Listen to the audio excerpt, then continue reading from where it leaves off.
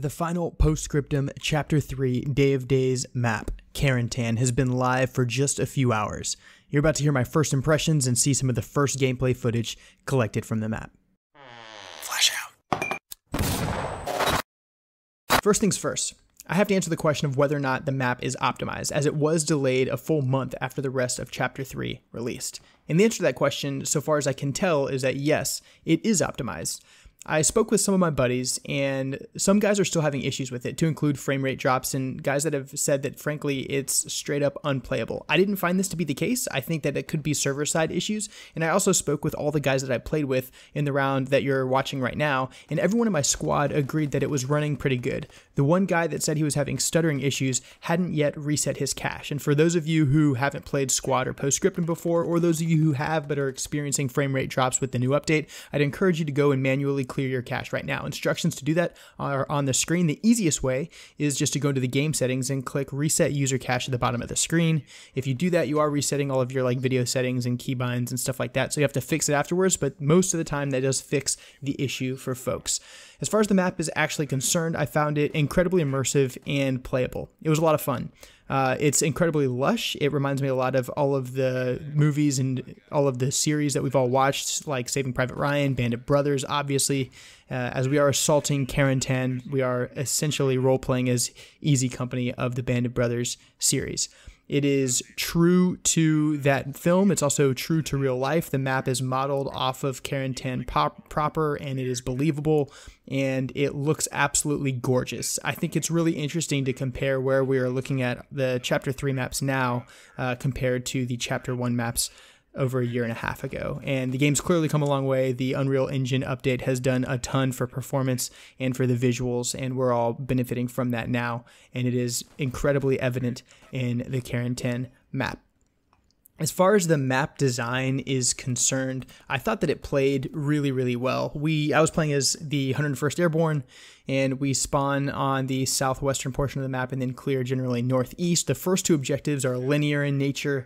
We actually managed to get the first point without a whole lot of issue, and we quickly captured that. Second point was a little bit more contentious. We probably, bled 70 tickets or so at the second point. You end up having to go through like a railroad crossing, and it's like a really wide open linear danger area that kind of turned into a meat grinder, because after we advanced from the second point to the third and the fourth, you can clear both of those points simultaneously, which kind of reduces a little bit of that meat grinder nature, because now the enemy's defense is more decentralized, and it gives you a chance to either mass against one point or do a simultaneous assault on both. We were able to capture both of those points, and then our assault finally stalled out on the last set of objectives, which again is another simultaneous seizure of two different points, a raid north to south. We managed to secure the southern point, which is a church, and then we stalled out north at the hotel. The play was excellent. I had a pretty good match. I was just playing as a rifleman and a radio man for most of it. Had a great squad leader, a lot of communication. All in all, there's been a lot of communication and just a really healthy kind of atmosphere across the player base that I've noticed in all of the public matches that I've been enjoying recently.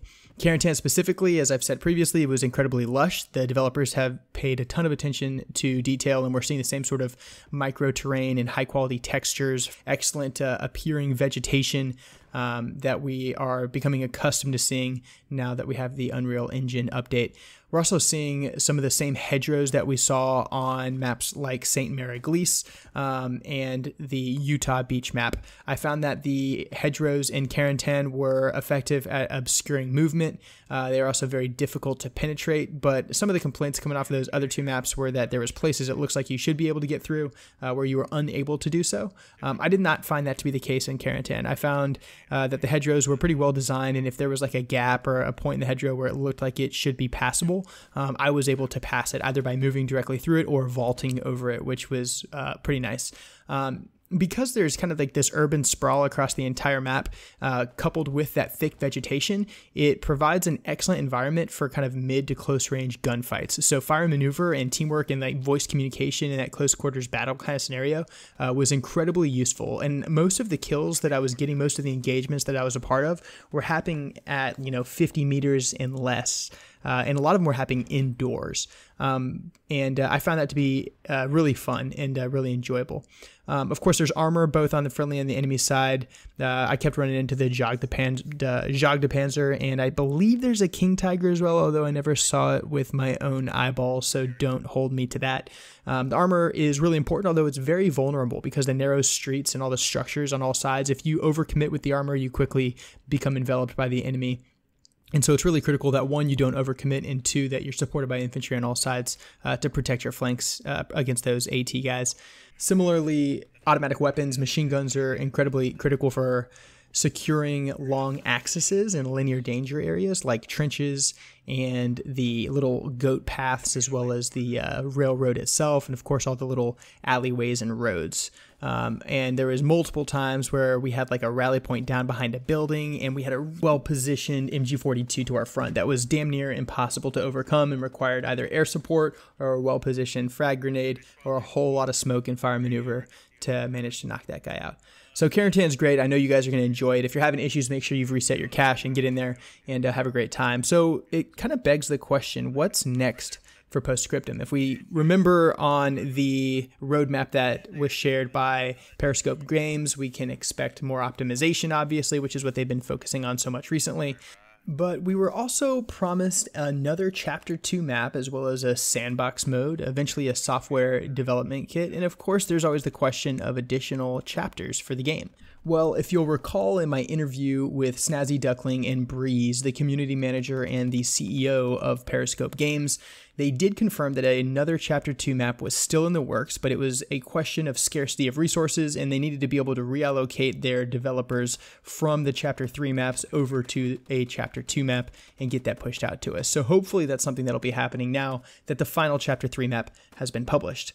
After that, we were also told a sandbox mode was going to be in the works. That doesn't seem like, from a development perspective, that it would be terribly difficult, but I'm also not a coder, and I am sure it's very difficult. Nonetheless, we can look forward to that, which will allow squads and communities and outfits to host different varieties of games and just give us a place to go play around. Of course, a software development kit is probably the biggest need or want or desire of the broader community, whether you know it or not, because this will allow modders to start expanding on the game and basically add a whole new cadre of developers that'll work in different creative endeavors to continue to develop Postscriptum and make it something even more special than it already is.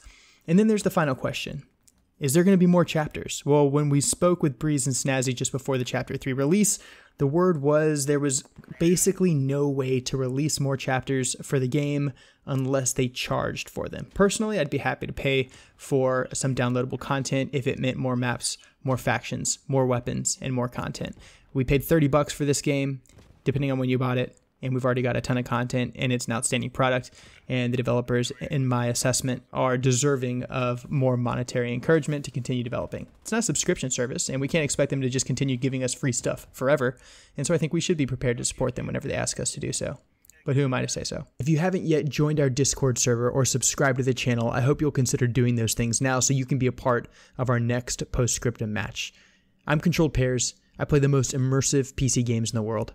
This is Postscriptum, and I'll see you in the next one.